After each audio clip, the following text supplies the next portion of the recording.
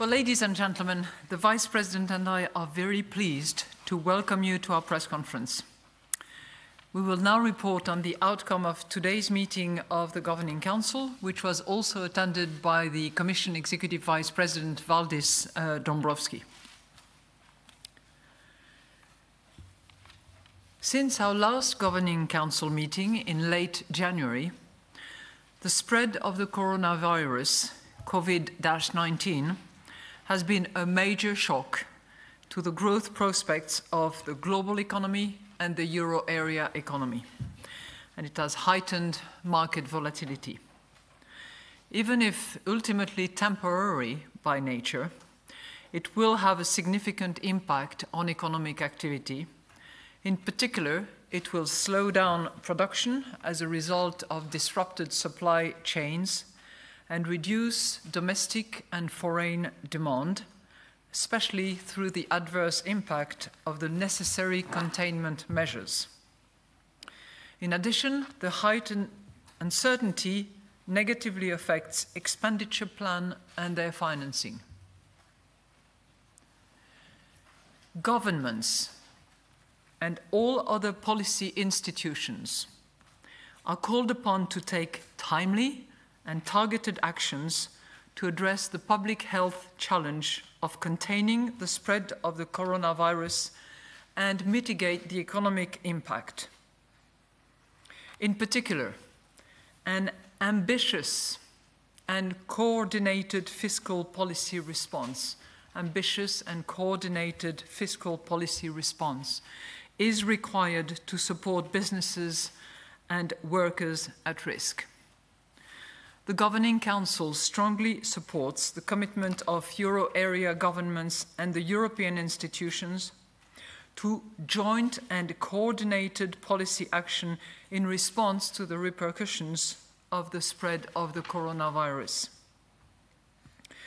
We also welcome the decisions taken by the ECB's Supervisory Board, which are detailed in a separate press release which I'm sure you have seen and was published earlier today. In line with our mandate, the Governing Council is determined to support households and firms in the face of the current economic disruption and heightened uncertainty. Accordingly, we decided on a comprehensive package of monetary policy measures.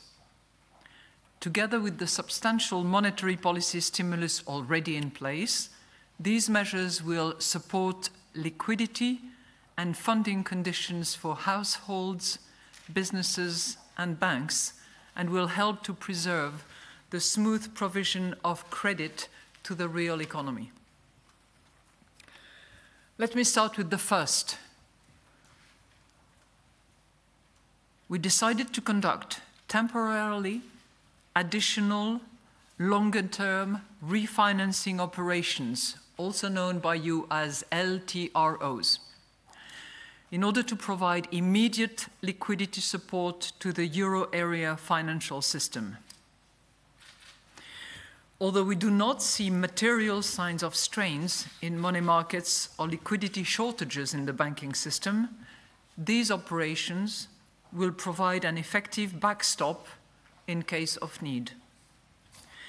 They will be carried out through a fixed-rate tender procedure with full allotment, with an interest rate that is equal to the average rate on the deposit facility, the DFR.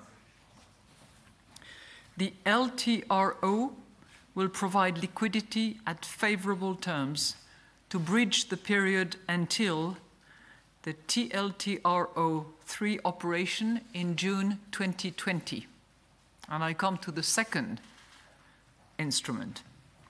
The Governing Council decided to apply considerably more favorable terms during the period from June 20th to June 21 to all TLTROs operations outstanding during that same time.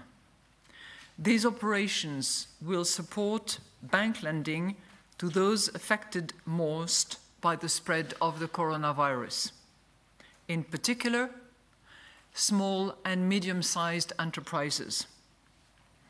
Throughout that period, the interest rates on these TLTRO3 operations will be 25 basis points below the average rate applied in the Eurosystem's main refinancing operation, also known as the MRO. So MRO minus 25 basis points. For those counterparties that maintain their levels of credit provision, the rate applied in these operations will be lower. And over the period ending in June 2021, can be as low as 25 basis points below the average interest rate on the deposit facility. So 50 basis points plus 25 equal minus 75 basis points as an interest rate for those channels that actually maintain their exposure. Moreover, the maximum total amount that counterparties will henceforth be entitled to borrow in TLTRO3 operations is raised to 50% of their stock of eligible loans as at February 28, 2019. In this context, the Governing Council will mandate the Eurosystem committees to investigate collateral easing measures to ensure that counterparties continue to be able to make full use of our funding support. I come now to the third element of our package. We decided to add a temporary envelope of additional net asset purchases of 100 billion euros until the end of this year, ensuring a strong contribution from the private sector purchase program. That envelope, in combination with the existing asset purchase program, this will support favorable financing conditions for the real economy in times of heightened uncertainty.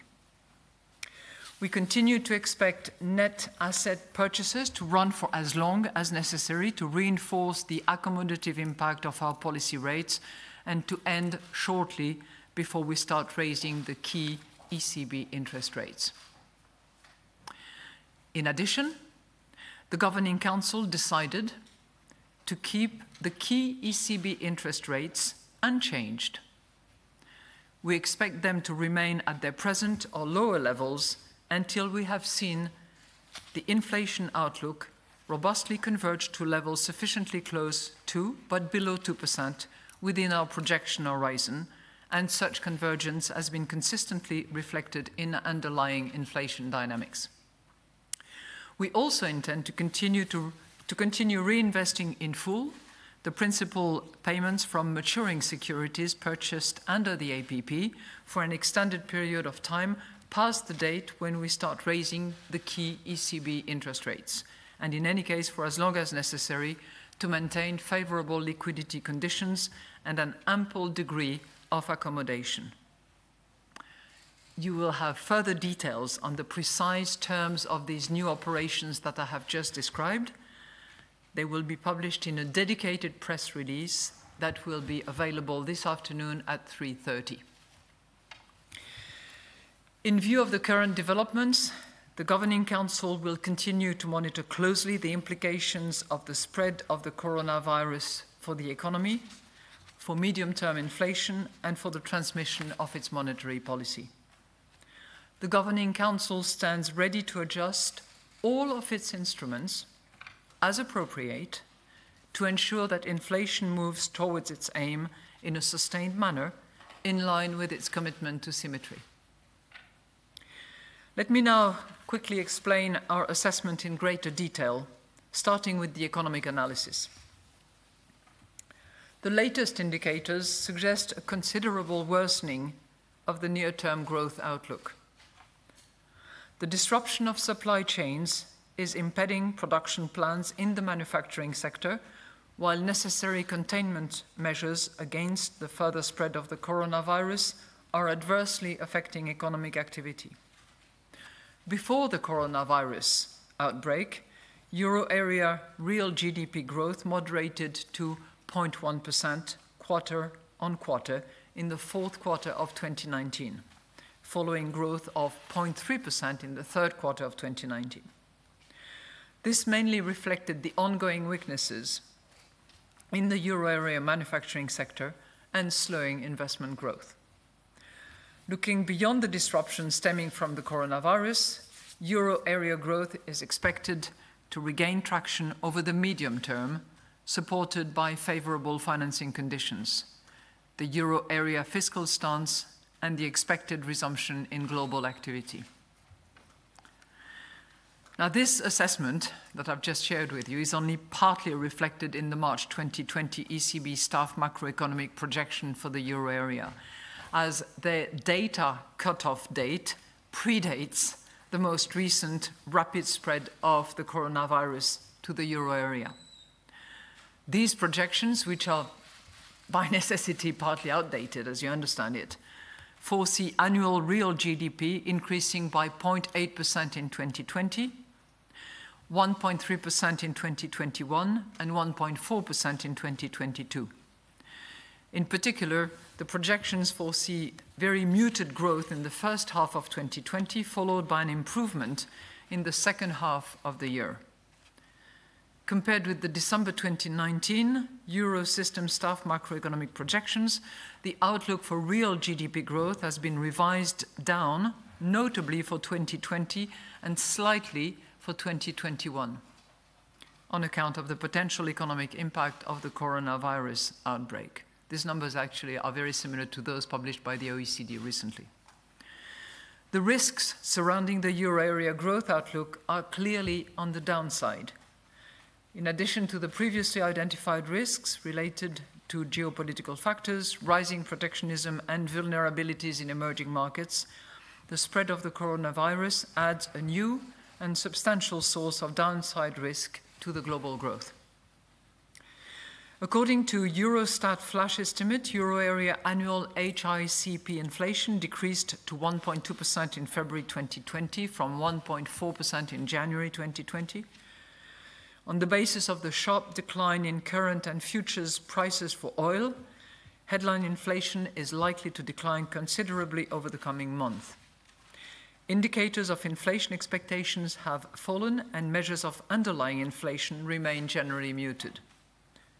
While labour cost pressures have so far remained resilient amid tighter labour markets, the weaker growth momentum is delaying their pass-through to inflation.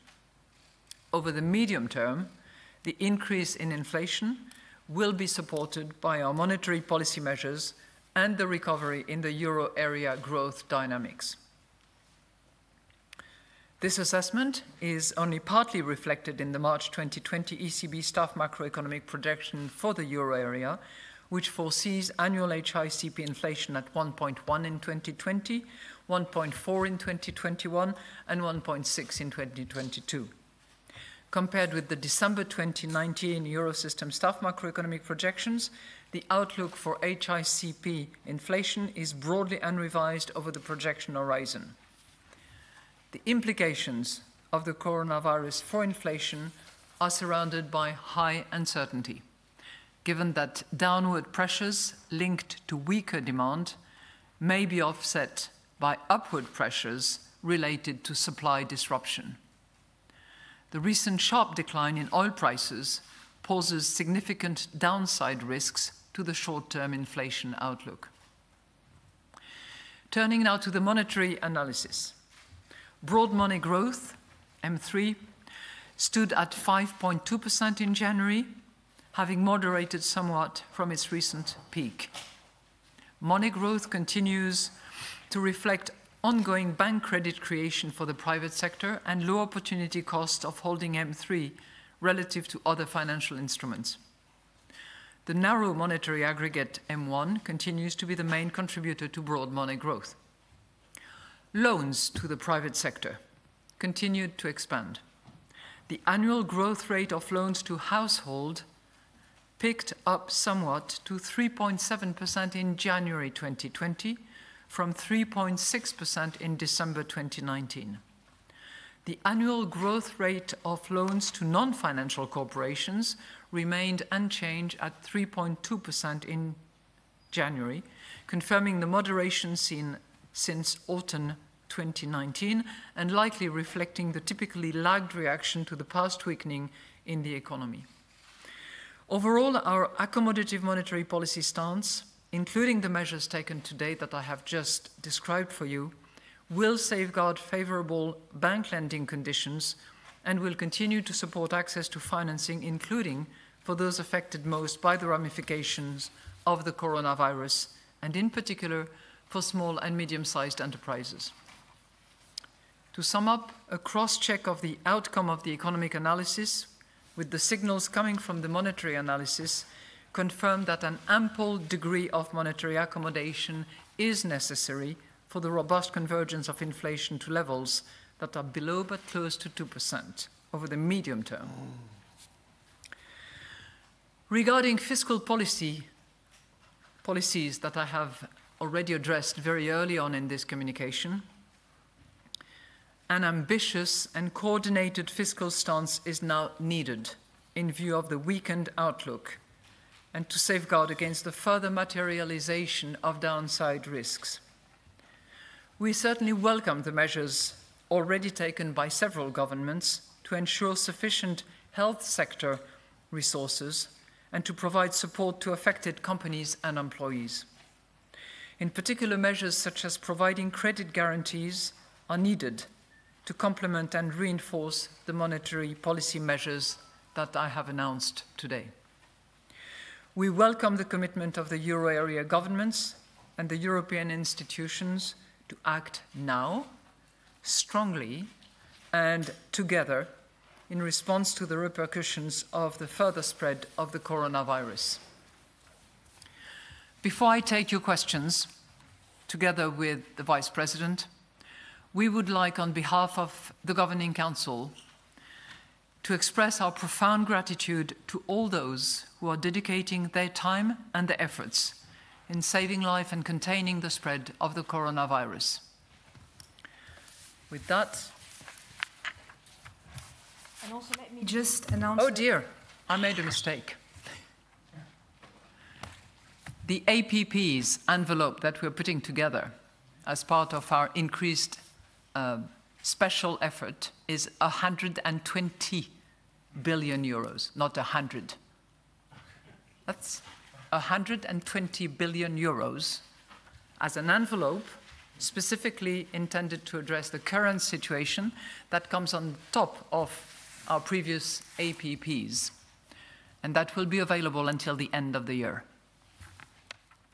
Let me now just announce a slightly different setup, as you can see. So we'll be taking questions in the room, and I'll also be reading out questions from your colleagues who are sending in their questions remotely and reading them out. So bear with me also with trying out this for the first time today. But I'll start in the room with Mr. Skolimowski.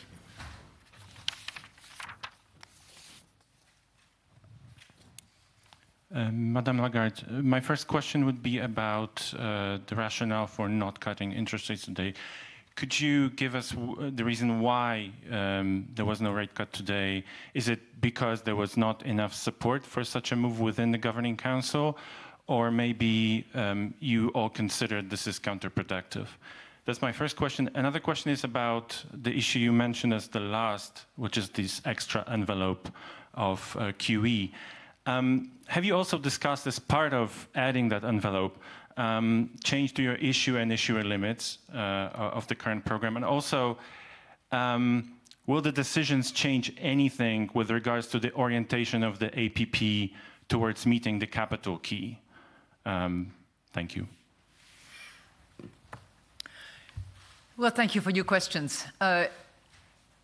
I would first of all like to indicate to you that we very much operated in the same setting at the Governing Council of the ECB. In other words, some members were in the room, other members were online and participated fully to the discussions. We innovated, we had a good outcome, so much so that we actually had a unanimous decision on the various elements of the package that I have announced to you earlier on.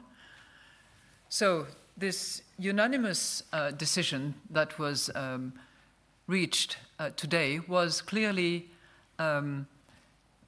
determined by the fact that we believe that we have the most efficient, best targeted, and most focused set of tools to address the kind of risks that we are facing under the current circumstances. So if we are to compare one instrument versus the other, we certainly considered altogether that the use of this additional 120 billion asset purchase program on the top of pre-existing programs was the most efficient response to the market excess sensitivities that we see at the moment. That's question one.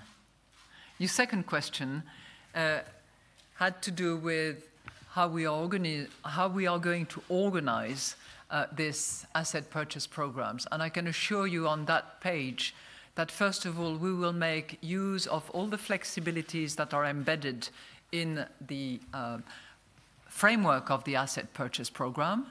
And that second, at the end of the asset purchase program, we will converge towards the capital keys. Mr. Sims?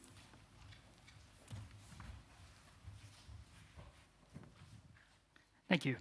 A question on the economy with the risks pointed clearly to the downside. Can the Eurozone avoid a recession this year? And what will happen with the strategy review? Will it be postponed or put on hold, given that you can't even hold public hearings? Yeah.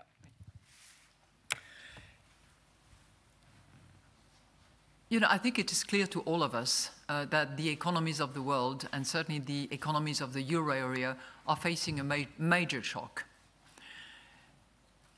I think the response to your question will clearly depend on the speed, the strength, and the collective approach that will be taken by all players. And as I have said at the very beginning of this introductory statement, first and foremost, and on the front line in our analysis of the situation, are the fiscal authorities and the European institutions that harness fiscal authorities and advise in that relation. So that is the reason why we are strongly encouraging and hoping for that ambitious and coordinated fiscal response that I have mentioned. Second, the strategy review is clearly deferred for the moment, and we have in particular decided to postpone by a matter of 6 months the first next big meeting that we had in our deliberations. So instead of focusing on April the 1st, we are now looking at the end of May, and we will determine, based on the development of circumstances and the success in containing and delaying the spreading of this virus, how and when and at what speed and under what circumstances and using what tools we will be able to have our deliberations within the Governing Council, but more importantly, our reach-out effort in order to include academics, non-governmental organizations, members of parliaments, and representatives of civil society at large, because clearly the facilities that we had and our determination to reach out is impaired by the circumstances under which many of our euro area governments are now handling the risk situation that they're facing. Thank you.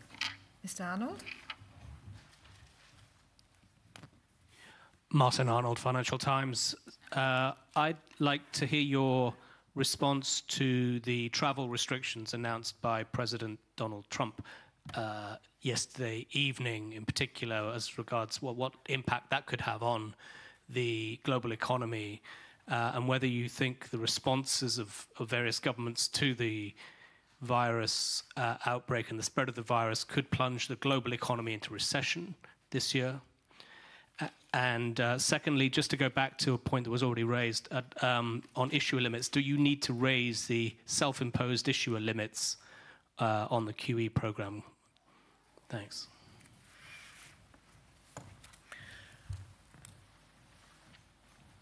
Martin, our mandate is price stability. And clearly in the face of the current circumstances, we have to use all the tools that we have available in order to almost surgically support and contribute our part to this collective approach that is badly needed. I'm not going to comment on decisions that are made by a government outside the euro area. Our job in that respect is to analyze the economic consequences that will result from those decisions and to assess which segment of the economy will need support and will benefit from the tools that we are deploying at the moment. In terms of issuer limits, I've already discussed that matter during the previous question.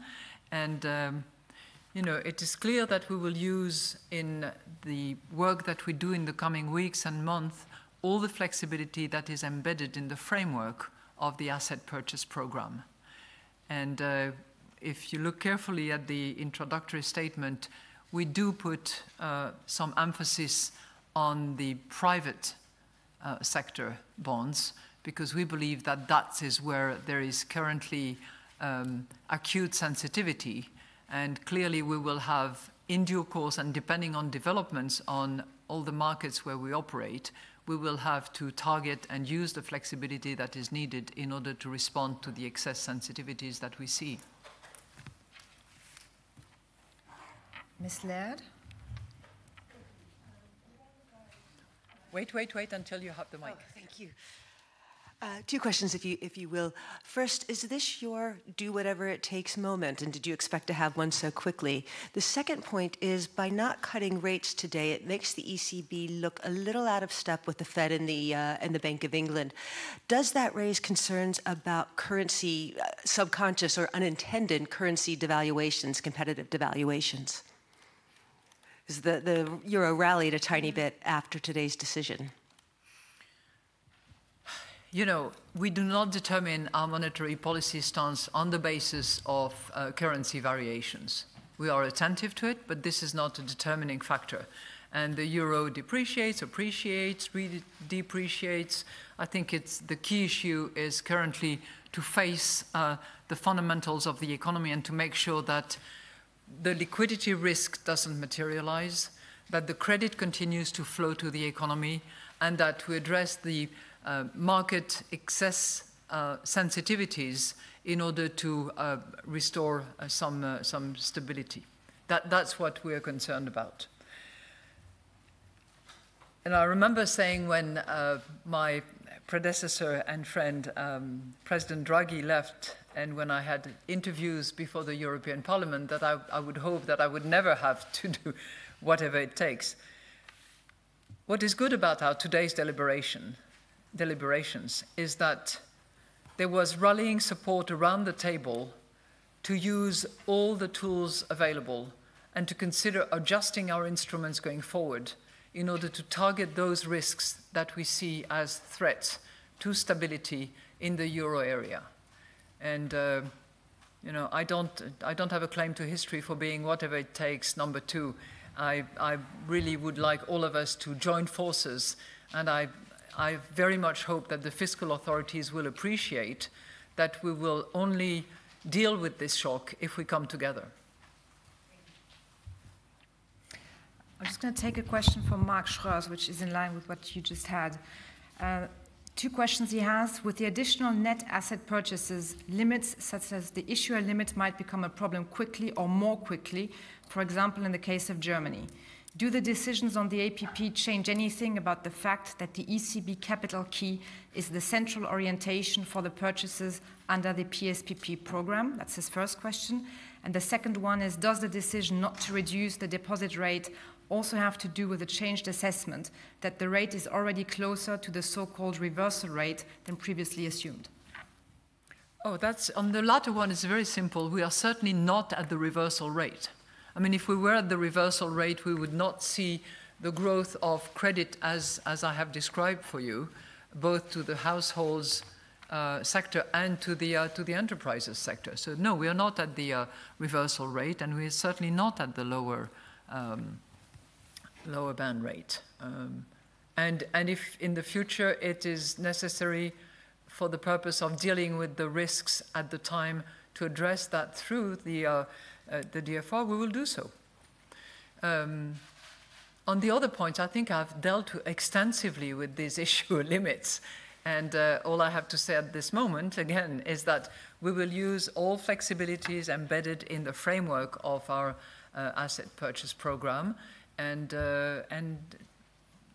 bear in mind, by the way, to this nice person who is on the line, and that I salute while not seeing him, bear in mind that we are likely to see increased debt issuance on the part of a few countries, if only to deal with the fiscal resources that they will have to mobilize in order to put in place the healthcare system that will be needed to respond to the spreading of the disease.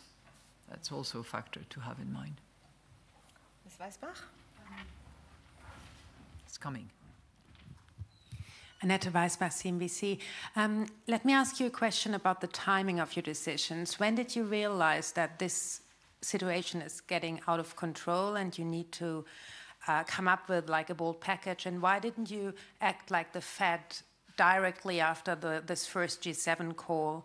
And another question would be, where do you think could the funds come from? Is the ESM, for example, a good source to deploy funds also on a Eurozone level?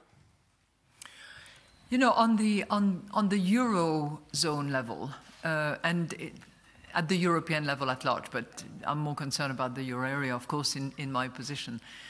I think all governments have to be on deck and ready to act. I also think that all European institutions have to join forces and rally around this collective package that needs to be put in place. We are in very, very frequent dialogue with the European Investment Bank, for instance, with the European Commission, clearly. With the European stability mechanisms, I have not had very recent discussions, but it's clearly one of the players on the European scene. And I think that, you know, all players have to play their part in due course and to join hands. I think it's a collective effort that needs to be developed here. Mr. Huyton? Luke Huyton, Market News. President Lagarde, the market reaction to today's announcement seems to be pretty negative, and some have suggested the package compares poorly with the BOE. What would you say to them? That's my first question. And secondly, you said today's decision was unanimous, but was a case made for a more expansionary package? As I've said, the decision was unanimous, and that unanimity, I think, carries a long way in demonstrating our resolve to deal with the issues. Now, as to markets, first of all, it takes a little bit of time generally for decisions to be analyzed, dissected, and appreciated. The fact that we are dealing with this full allotment liquidity facility at reduced rate compared with current situation, the fact that we are putting in place a massive targeted long-term refinancing system that is available to all with a particular focus on SMEs and with multipliers that are significant. If you look at the volume of lending that can be accessed, we're talking about 50% relative to previous entitled loan book, if you will. We're talking about an entry rate of minus 25 basis point, and we're talking about an ultimate interest rate based on the track record of the lending institution of minus 75 basis points. I'm not sure that you can actually so much rival with that at the moment. Mr. Malin? And by the way, comparisons are odious. Jan Malin, Handelsblatt. I have one question concerning bank lending. The ECB can provide cheap money, but the most important problem at the moment might be that banks are more reluctant to pass on credit because of the risks. Is it necessary to have some form of national or maybe European guarantee schemes to ensure that? And my second question, you've mentioned that there will probably be a lot of debt issuance in the future. At the moment, certain countries are hit especially hard, like Italy. What can the ECB do if the spreads for government bonds increase? Would it be an option to activate, for example, the OMT program, or could there be other possibilities to help certain countries? Thank you. You know, on the guarantee scheme, I think I was very explicit in the introductory statement on that, but I'm happy to restate it. We are making available to all enterprises, with a focus on SMEs, massive refinancing means, okay, at very preferential rates and in significant amounts. To encourage banks to actually use that facility, we believe, and we have put in the introductory statement, that guarantee schemes would very much be in order. So in other words, it's a guarantee that is put together by the state or an agency of the state or a European agency in order to support all or portion of the risk that is actually taken by the bank in extending lending facility to an enterprise, notably in a sector which is particularly exposed. I mean, that is how we believe that the financing we're putting in place will be most efficient. Okay? Now, whether that is conducted at the national level or at the European level is for the policymakers to decide. What matters to us is that it is in place as rapidly as is possible. Some countries have already taken steps or are exploring steps in that direction, and I would certainly, for the efforts that we are undertaking, I would certainly hope that they do that promptly in order to make sure that credit continues to flow to the economy, particularly the SMEs that are vulnerable in the present circumstances. So that was my point number one. My point number two has to do with more debt issuance coming down the road, depending on the fiscal expansion that will be determined by policymakers. Well, we will be there, as I said earlier on, using full flexibility, but we are not here to close spreads. This is not the function or the mission of the ECB. There are other tools for that, and there are other actors to actually deal with those issues. I'm now also going to go back to online. A question from Ms. Bufaki, Il Sole 24 Ore. The first question is, again, on interest rates. We are living in extraordinary times, and Italy is adopting extraordinary measures to mitigate the impact of the coronavirus. Italy, and not only Italy, needs all the help it can get. Why did the Governing Council decide not to cut interest rates? What does it take to go lower than minus 0.5% on the deposit facilities on the line of the TLTRO's new minus 0.75%? And the second question is on the envelope of additional APP. How strong will the PSPP contribution be in the envelope? And could the ECB consider, or has the ECB discussed removing or changing the capital key APP requirements on a temporary basis? And then Ms. Bufaki, I'm not going to go on because that's many more than two questions. That's the beauty of being online. You can just carry on and on and on and on.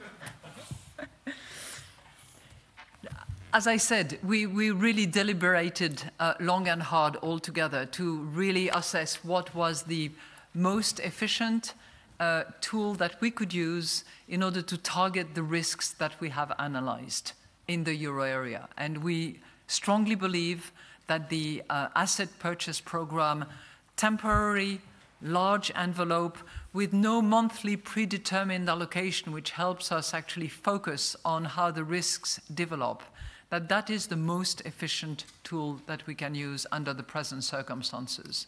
And we shall use it.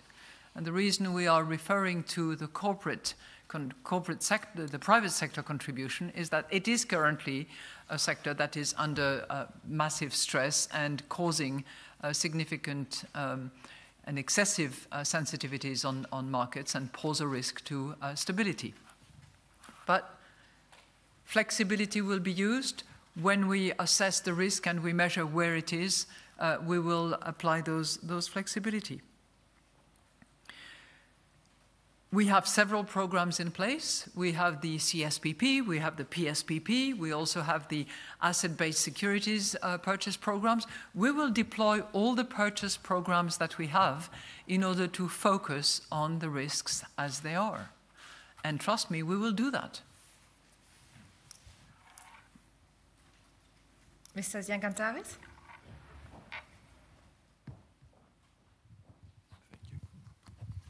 Thank you. While significant, the announcement by the EU of a fund to tackle the virus spread and its effects on the economy is about 7.5 billion euros immediately, to grow 25. But this is to address the fallout of a pandemic in an economy of 17 trillion euros. And moreover, fiscal restriction reflexes are still going strong, especially in the European, in the core countries. Do you think that the fiscal authorities are rising up to the challenge? Are you happy with the divvying up of the bill? And my second question is, those famous 3 words were uttered as a plea, from leaders recently, as a promise for the European Central Bank moving forward in terms of policy. Where are we going to see the decisiveness? Is this the programs? Is this the basic is to add monetary stimulus, to ease credit frictions? Where will it exhibit more, if I may? Thank you. Let me come back a little bit to the risk channels as we see them. We are facing something that is different from the great financial crisis, by the way, at this point in time. We analyze it as a crisis that is fueled by a supply shock, followed by demand shock, and with great financial uncertainty. Okay, so those are the 3 sources that we identify.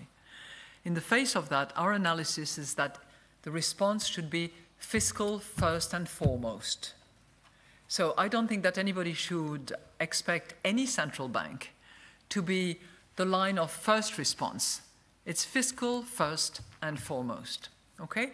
So if you look at the fiscal measures that have been announced for the moment in the euro area, which we have done yesterday, if you recap all that has been announced, not including the European Commission, you arrive at a total of about 27 billion euros, which is more or less a quarter of 1% of GDP for the euro area. Okay.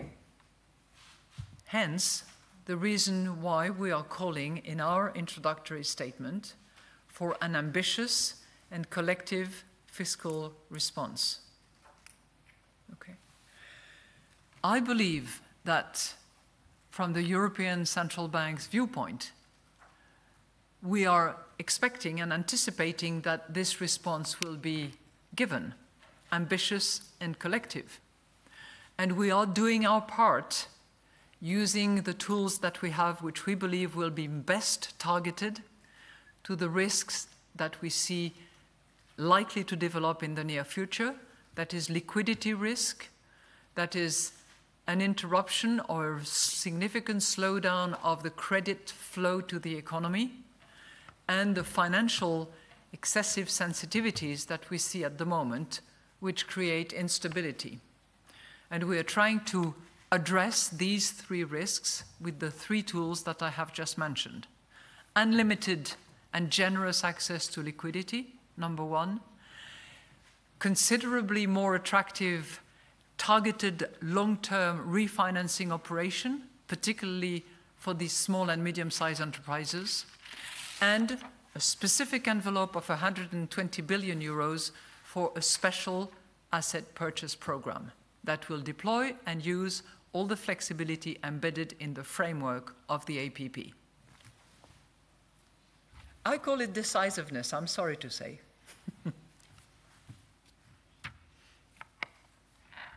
Mr. Mendes Barreira. Victor Mendes Barreira, Central Bank and Publications.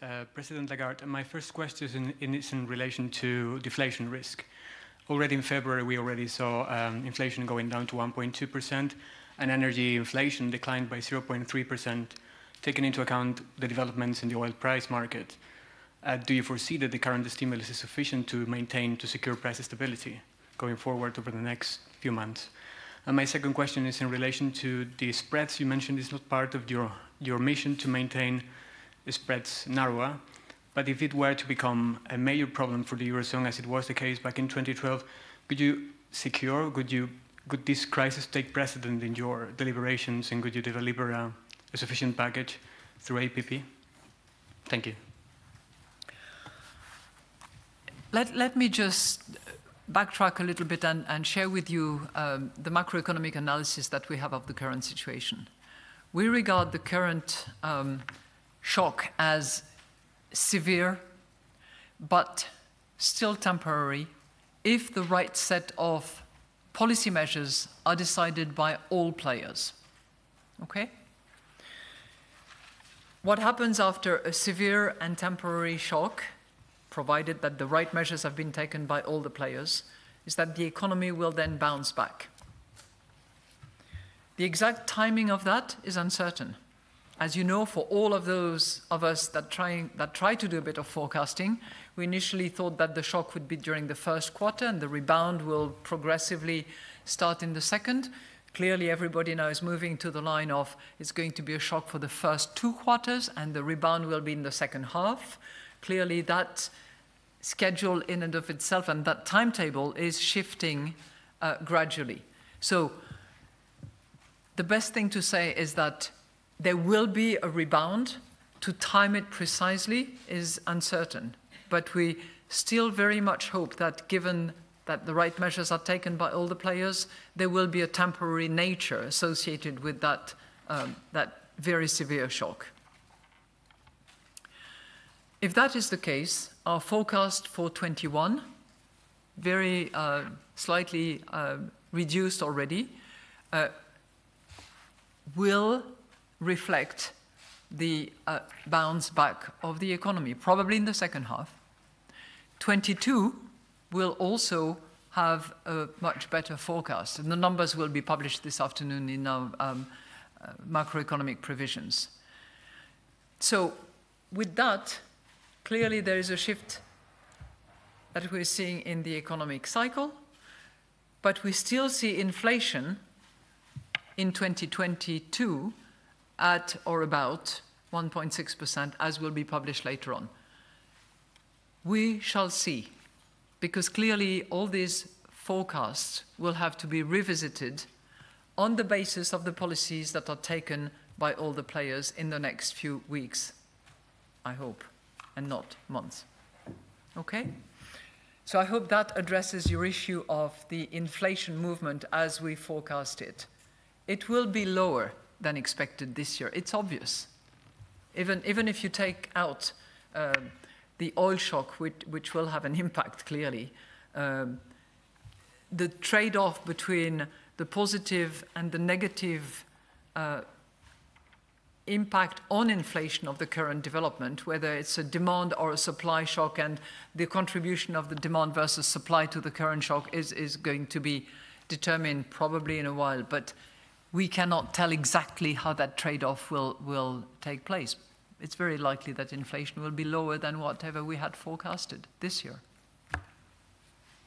I would be dishonest if I was telling you something different. But what I'm trying to tell you is that we hope very much for a temporary nature of all these developments, followed by a bounce back that will take us back to a medium term that will be more in line with our forecast. Any more questions in the room? All we know for sure is that risks are definitely tilted to the downside. That's for sure. I'll take one from Mr. Koutamanos. Thank you. I've only got one question. Ms. President, you have called upon national governments and other authorities to launch more urgent fiscal action. Don't you think that the ECB as bank supervisor has to act too? for example, by lowering counter-cyclical buffers of capital or changing the tiering system on excess reserves? Thank you. I don't mean to be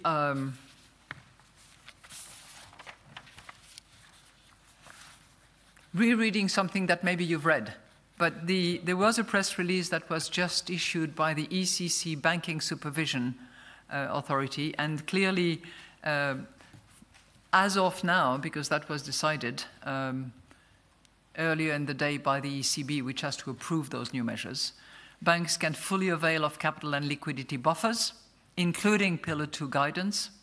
Banks will benefit from relief in the composition of capital for Pillar 2 requirements, and ECB will consider operational flexibility in the implementation of supervisory measures depending on bank-specific circumstances. So I think in relation to buffers, that's a clear use of all available buffers as they were designed for the current circumstances that we are facing. I'm now moving to a couple more questions that we have online. One is from Mr. Lacour from the AFP. Italian Finance Minister Gualtieri said Wednesday that the Italian plan of 25 billion euro should be supported by adequate measures from the European Central Bank. Does the ECB want to specifically support Italy, and how? Would SMPs or even OMTs concepts be potentially considered? Well, Italy will be Italian banks, Italian households, Italian enterprises will be fully beneficiaries and eligible to all the tools that I have just mentioned, whether it's the massive liquidity access at very reasonable and preferential rates compared with what we have now, or whether it is the targeted long-term refinancing at very attractive rates as well, or whether it's the use of the special envelope of the asset purchase programs. All of that can also help Italy, of course. And then I will close, because many more questions are similar, with one from Mr. Taino, Corriere della Sera. The 120 billion euro could be used in a short time, ? And the second question, how worried are you from the possibility that a number of countries will increase significantly their public debt? I tell you what I'm particularly worried about. It would be the complacency and slow motion process that would be demonstrated by the fiscal authorities of the euro area in particular. So I very much hope that at the Eurogroup meeting that is taking place on Monday, and based on recommendations and guidelines by the European Commission on Friday, there will be a decisive and determined move in the direction of this ambitious and collective fiscal response that we have been calling for. Yep.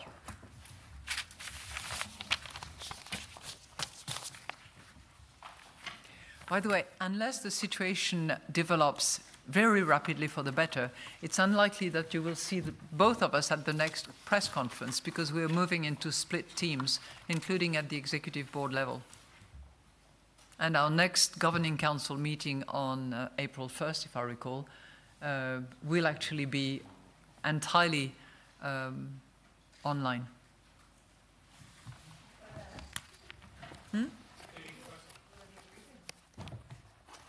Of course there'll be a briefing. But as you can see, you can dial in without it's working. And so we've also tested. There's also always an opportunity to test new technology.